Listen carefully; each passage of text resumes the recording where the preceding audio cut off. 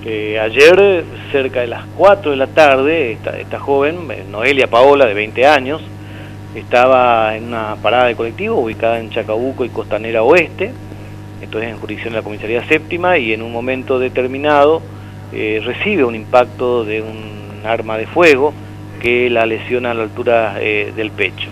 Ella fue trasladada allí en ese momento en forma urgente al Hospital Madariaga, donde está recibiendo las atenciones médicas correspondientes, con la característica de una lesión grave, obviamente, por la ubicación donde impactó el disparo.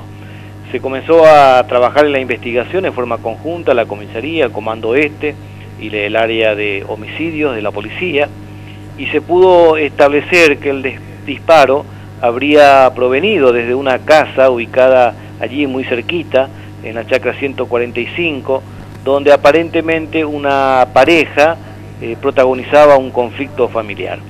Se solicita la orden de allanamiento judicial correspondiente, se allana la vivienda y en la casa se logra secuestrar una pistola calibre 22 milímetros larga y se procede a la detención preventiva de la pareja que reside en esa vivienda. Julio, el hombre, y Elsa, la mujer, ambos mayores de edad, quienes fueron detenidos preventivamente.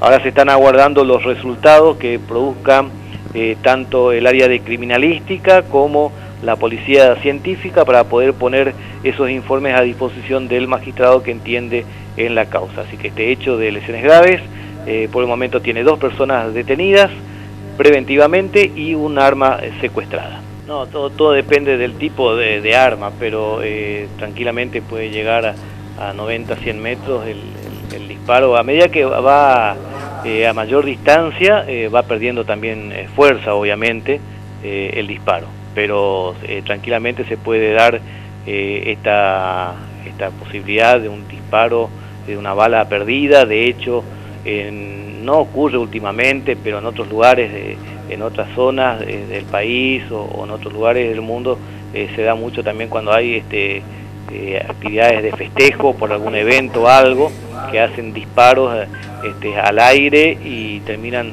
impactando en el cuerpo de alguna persona.